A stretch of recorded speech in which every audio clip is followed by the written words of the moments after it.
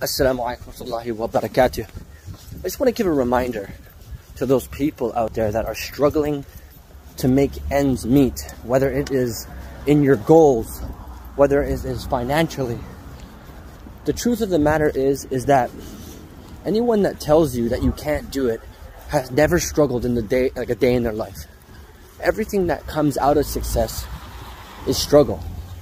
And I will tell you firsthand that in life, I didn't have anything. I had to work for everything I had. And that's the most rewarding feeling you can ever have, like just doing it with your own hands. And there's a reason why people that are doing things on their own and with their own hands have become successful. They can teach you valuable things in life. The ones that have been given everything, they're empty up there.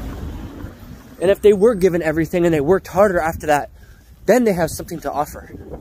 It's not money that makes you. No. It's your efforts that make you. It doesn't matter where you are in the world. You could be anywhere.